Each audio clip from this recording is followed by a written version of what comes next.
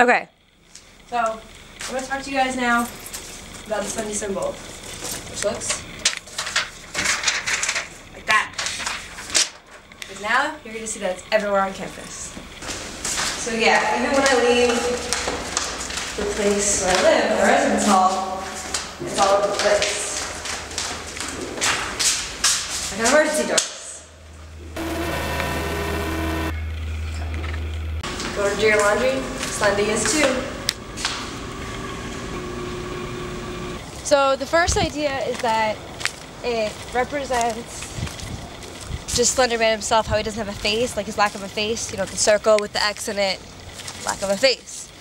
But some people, as in bloggers who are obsessed with Slendy, they think that, you know, it might repel him, and that's why the people who become sort of crazed by him and paranoid of him draw it all the time. And other people think that it attracts him. But, I mean, we don't really know. It's total suspicion. The truth is that marble hornets made it up, and, you know, maybe it has no significance at all, but people like to pretend, so. I don't know, I mean, personally, I thought that it repelled him, and that's why Alex would draw it all the time, because he was, like, crazy every time he drew it. But I also believe that it could be the representation of, you know, no face. But, you know, who's to say, I guess.